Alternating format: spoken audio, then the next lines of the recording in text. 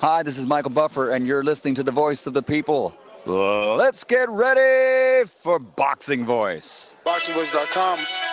What broke him down? Was it just the body punching? I was hitting him with body punching. I heard him actually, he was crying in there.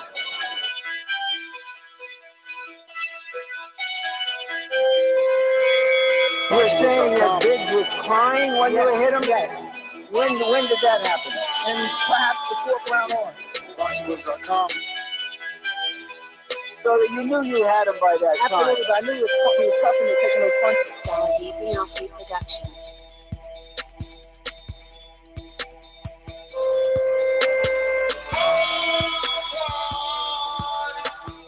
Making women gestures like, Let's go, champ. It's the champ. Keep sharing the champ. With the fake champ.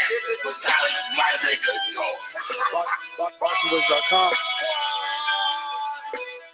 I'm a team like he's a C-plus fighter. I'm a dominant, I'm a dog fighter. I'm talking about punishment. We're going to punish you for 12 rounds. Either the referee says you we about to punish you for about 24 hours straight of TBV Podcast. Hashtag TBV Podcast. We are back with another one. This time, the Rickster, Ricky Burns. Ricky Burns, ladies and gentlemen. Putting his title on the line against Julius Indongo, who scored the big knockout over Eduard Troyanovksyy to shock us all. And this is a significant fight because the winner of this can possibly unify a division with Terrence Crawford, who has the other two titles in this division. So definitely something we need to discuss. This definitely makes sense. Not to mention that Manny Pacquiao has most recently been mentioning a one Ricky Burns as a possible opponent. That probably didn't happen because of Jeff Horn. But if Ricky Burns gets another title, well, he's got another shot at possibly being in the runnings with Manny Pacquiao. Let me get to none other than our very own producer in a how's the weather out there in California anyway? You know, we're notorious for the sunny weather, but it's been storming out here lately. Like, I'm talking flash floods, mudslides, like the worst of the type of like rainy weather that California gets. And it's not fun, man. Not fun. My work boots are still soaked from yesterday, and got to go out and buy a bunch of new pairs of shoes just so I can get through the day. Not fun. Damn. But I'm excited for the show. The show is fun. Luckily, we're here and we could talk some boxing, take your mind off of that craziness. Let's talk unifications. Let's talk undisputed. Let's talk road to redemption. So many things. This fight signifies so many things for myself and Ricky Burns. Me as a hardcore boxing fan, but Ricky Burns, it's kind of like redemption.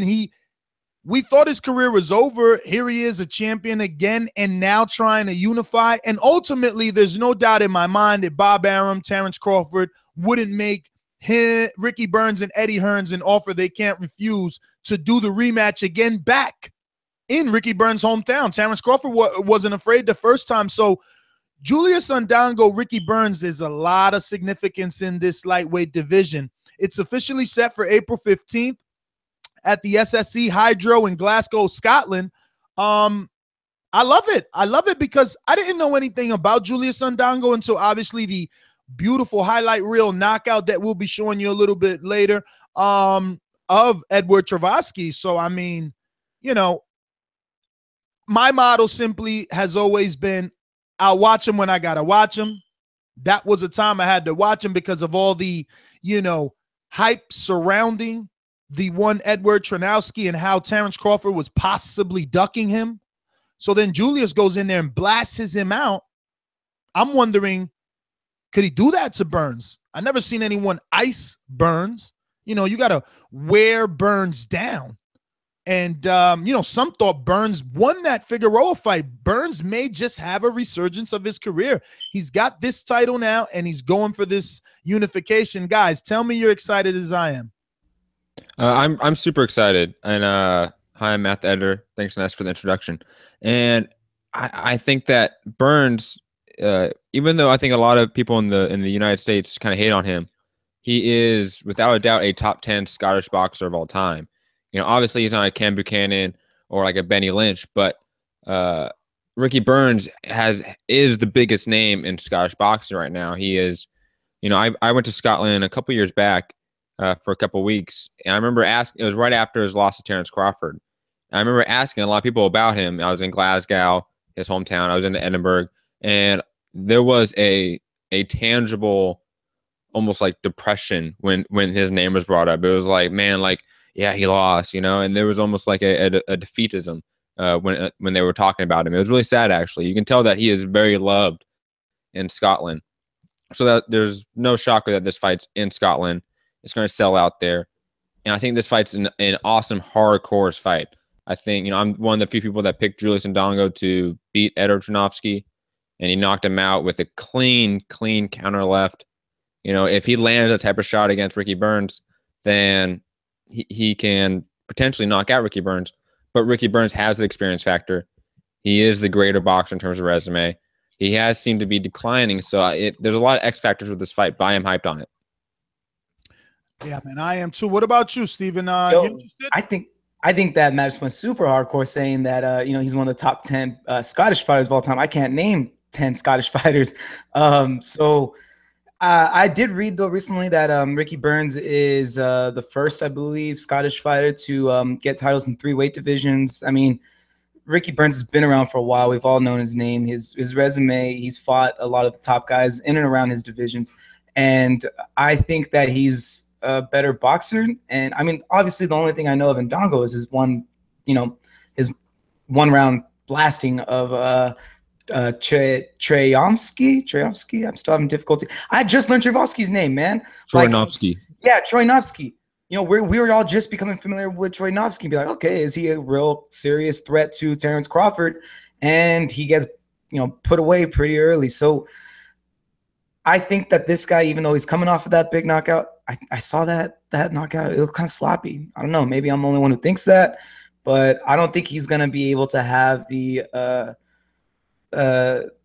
he doesn't have the skill or the, what's that word called?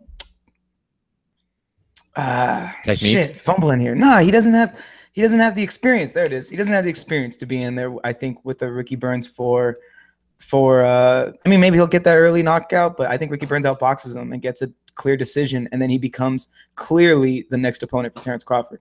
I think that's what this fight represents most, is who is the next legit opponent for Terence Crawford. If he can't get a Pacquiao fight, you know, he's probably gonna fight another name that Bob could find that could dig up for him. But I think the winner of this fight, I think in my mind, would be contender to Terence Crawford, who I believe is the champ of the division. I think if Burns win, man, he becomes an option for Pacquiao. They were just talking Ricky Burns Pacquiao 2-3 days ago. Unfortunately. But this is the last fight left for Terence. If he could somehow land the winner of this fight, it would be a unification to be undisputed. Okay, see, now Danny Garcia was never that. Timothy Bradley was never that. Amir Khan was never that. I don't remember the last time we had a junior person, I believe. Who was that? Yeah. Yeah, dude. So I think that if Crawford is able to get the winner of this fight, I mean, you still have AB though. You still have Adrian Broner.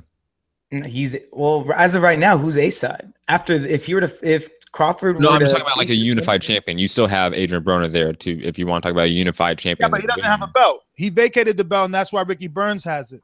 Let's go out to these callers because this is a quick show. We're gonna go to. It looks like talk to me, Steven and Matt. Who are those people? While we get to Skype, Willy Wonka, talk to me.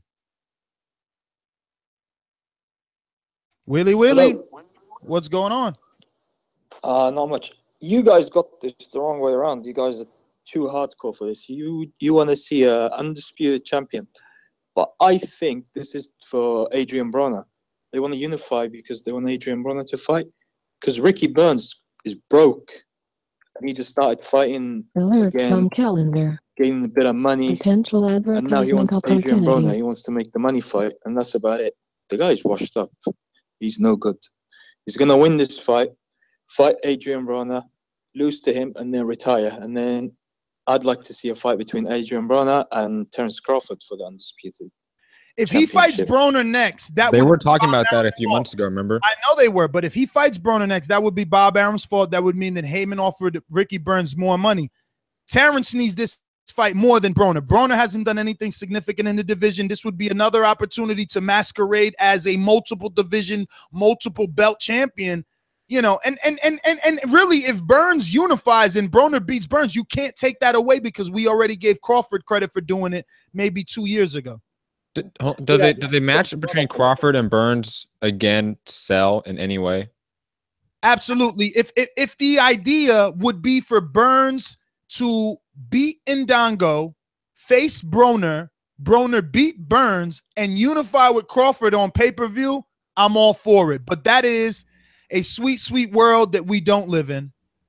Yo, I totally agree because I think that you could sell a unification for undisputed champ in a different division. Because remember, wasn't that fight at lightweight when they fought? Yes. Right. So now this would be a junior. This is a different division. Unification. Sell Ricky Burns and Terence Crawford probably on pay-per-view, at least in the UK, because it would be a rematch. It's a building rivalry. But would Terence Crawford go back to the UK again? He almost got robbed there. Come on. You crazy, man. The amount of money they're going to give him, Willy Wonka. Crawford doesn't care about – come on. Willie, how many trucks of cash do they dump on Crawford to go back across the pond? Crawford won't be sold here on pay-per-view. No chance. Oh. Versus Burns? Wow. Yeah, in a unification of undisputed, 4 titles on the line? You got to be kidding me, man. You got to be kidding me. No chance. Crawford won't be sold. He won't make Adrian Broner for no titles. He'll be sold on pay-per-view here more than Crawford. That's obviously a thing of opinion. Listen, Willie, let me get to some other callers. We're going to Donald in Richmond, California. Talk to me. Man, I agree with you, Nes. That would sell Ricky Burns and Terence Crawford rematch in the UK. That would sell. With all those titles on the line, that would definitely sell. But we don't know which way it will go because if Ricky Burns wins this fight, we don't know who he's going to fight next. And if Ricky Burns loses this fight, I can see Julius taking a fight with Terence Crawford without a doubt. So it's a lot of ifs and buts. We can't predict which way it will go because we don't know who's going to win the fight. And we can know which way it will go if Julius wins the fight, and we'll know which way it will go if Ricky wins the fight. But I doubt if Ricky wins the fight, I doubt he fights Broner next because we know he'll lose to Broner. Like the other guy said, if he fights Broner and he loses, he probably would retire because he'll probably get a good payday. But man, it's too much ifs and who beats who and who's gonna fight who. Well, there's no ifs. Very interesting. No, there's no ifs. If we keep it, it's in what it is. Burns versus Indongo. We know that's a unification. That's 3 titles for anybody who believes in the IBO, like Chris Eubank Jr. and Sr. He's got the IBO, the IBF, and we got the WBO all on the line. What they do next is only adding to the ultimate entree. But right now, this appetizer seems very interesting. This is very interesting. I would really love to see Terence Crawford be the unified undisputed champion and have all the titles at 140. And then after that, maybe defend it 1 or 2 times and then go to 147. That's what I would like to see. All right, Donald. Well, thank you for calling in. Remember, other than Wednesday and Sunday live at 7 p.m. Eastern Time. Other than getting all the belts, how does fighting Ricky Burns for Crawford help get him a Manny Pacquiao fight? How does that help him in the U.S. market prove that he has some marketability, that he has improved? Because if the fight's in the UK, it's going to be isolated in the UK, in my opinion. No, it won't. It'll still be aired on HBO, and he'll still. But at like 2 p.m., you know that, and it's going to get what 500,000 views.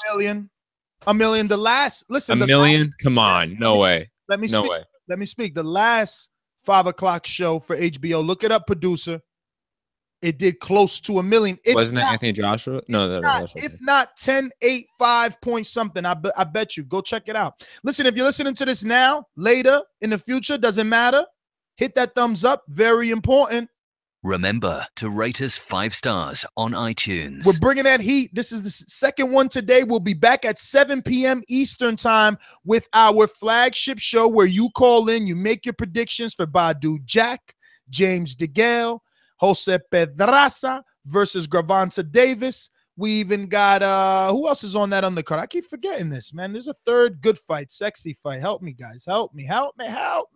Anyway, in the meantime, 1-425-569-5241 is the number to call in if you want to voice your opinion right now or later at 7 p.m. where we'll be talking all this weekend's fights. We'll have the schedule up so we won't mess up like that. And remember, if you want to be part of the TBV reunion taking place March 3rd on the eve of Danny Garcia versus Keith Thurman, remember, we bring out the big guests. If you haven't checked out our, parties, check them out on YouTube. Just type in the Boxing Voice Appreciation Night and check out how our listeners receive rewards, prizes, actual sanctioning body belts, T-shirts, bags, and more. Definitely a lot to go around. Head on over to theboxingvoice.com/reunion to RSVP your tickets now. We're going to Chicago. Carmelo, talk to me.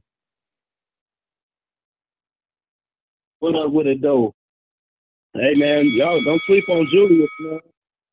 Don't sleep on Julius. The way Ricky Burns looked in that last fight, even though it was a short fight with Julius and Troyanovksyy or whatever his name is, Ricky Burns didn't look good in that last fight. If he get caught, Julius like he got the power to knock him out. As far as moving forward, it's like whoever got the belt should go for a big money fight. Either it be Julius or Burns. I know Burns is a bigger name, and that'd be more lucrative for who. Either it be Broner or Crawford. But I think at the end of the day, everybody gonna want to see Broner and Crawford fight. In a perfect world, we'll get that fight. But hopefully it just be good fights, man, and we get the fights that the fans want to see. Just like the good start to 2017. I'm going to be calling back in tonight. I'm short for this on my call, but I'll hear from y'all tonight, man. Y'all hear from me tonight. Carmelo, if Indongo stops Burns in the first round again, do you think he's a legit threat to Terrence Crawford? Yes or no? I'm going to say no because Crawford got too many tools. Even he cannot knock 2 other guys out. I think Crawford is an elite fighter. So to that question, no. I don't think he's going to give Crawford that much trouble as if he knocked out the 2 previous guys, because I don't think either of those guys are on the Crawford level.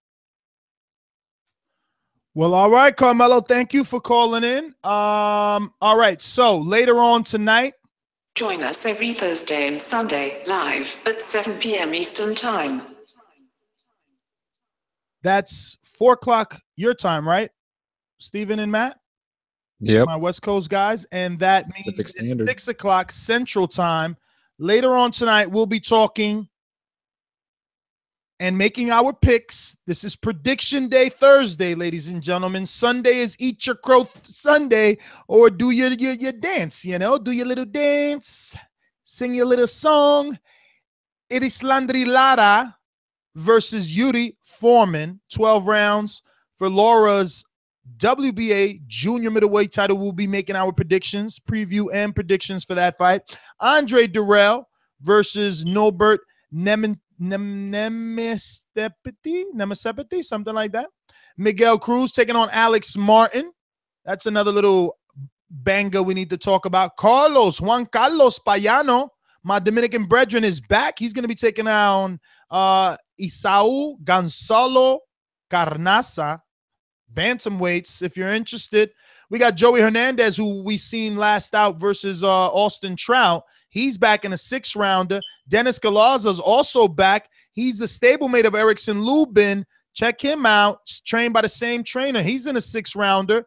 And then over on Showtime Saturday night, we'll be discussing, but this is all happening today, Thursday at 7 p.m. Eastern. We'll be giving our preview and prediction for Badou Jack versus James DeGale, that WBC IBF super middleweight unification. That is one I cannot wait for. Go check out my interview on YouTube with Badou Jack, Gervonta Davis, Jose Pedraza, just about everybody. Even the good friend Coogan Cassius got on the camera with us. And also we're going to be doing previews and prediction for Jose Pedraza and Gervonta Davis. We've already given our prediction and breakdowns on a previous video. You can check that out while you wait for Sunday's live excuse me, while you wait for tonight's live one. And Amanda Serrano, she's going to be taking on Yasmina Rivera. I seen Yasmin yesterday. I haven't put up her, video of her or anything like that, but she seems small, man. Poor things she might get ran over by Serrano for sure. It's going to be a serious one, but another extremely good fight that's going to be happening that we have to break down is Evgen Kitrov versus Emmanuel Alim. Kitrov is trained by Gary Stark Sr. Anybody? The name, I know, Steven, you're making the face. You're like, wait, that sounds familiar. I think I know. Who's Gary Starks? I heard that name. That's right.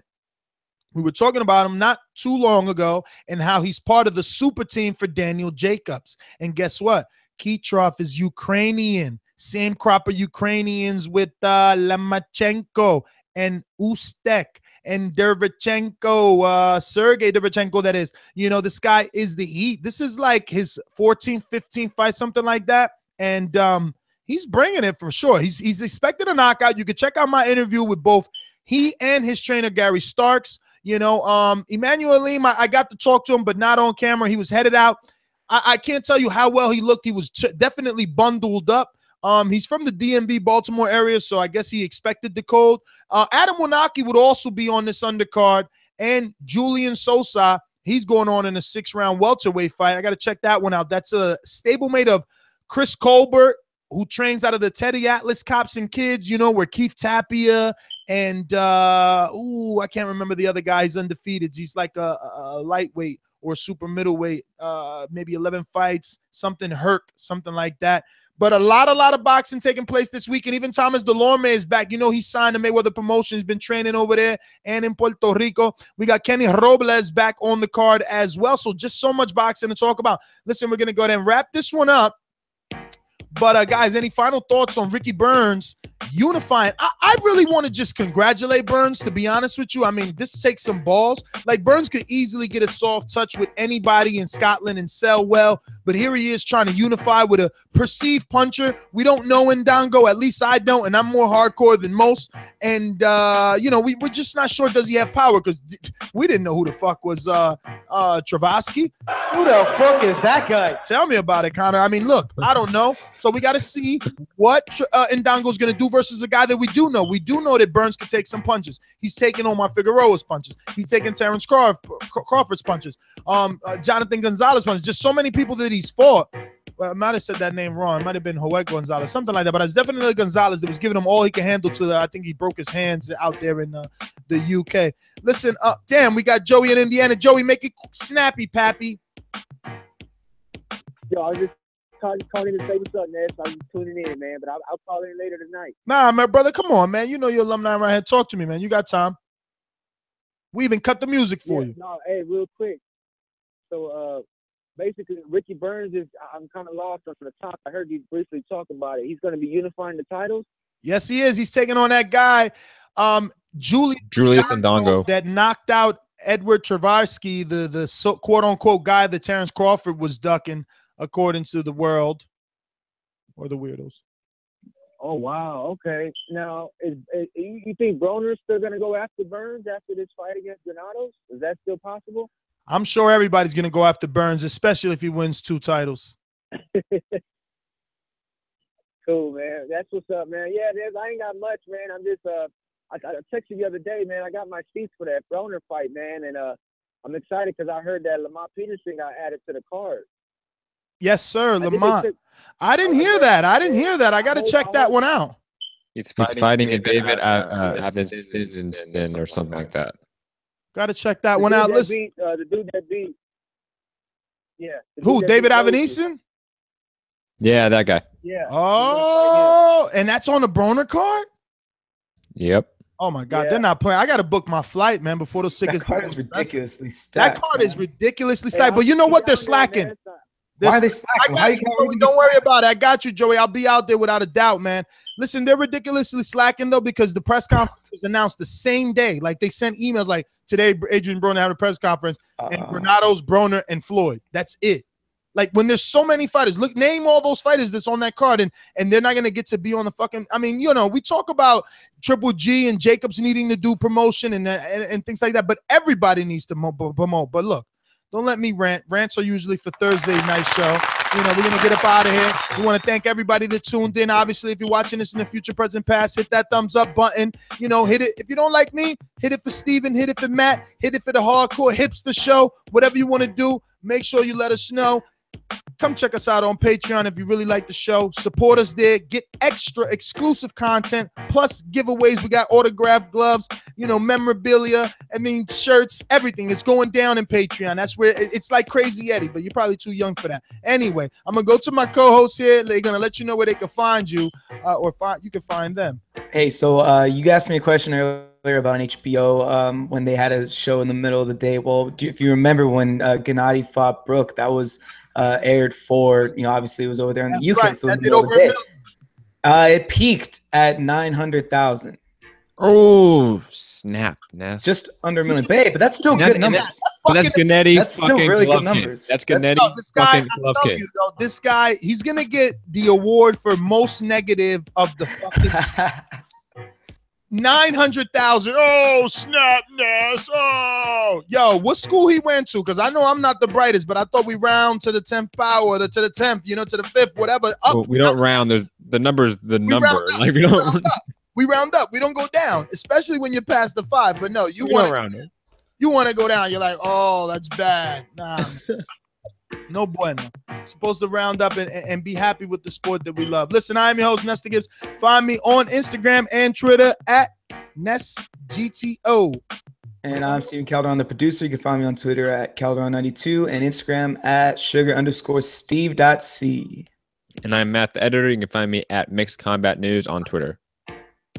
Later.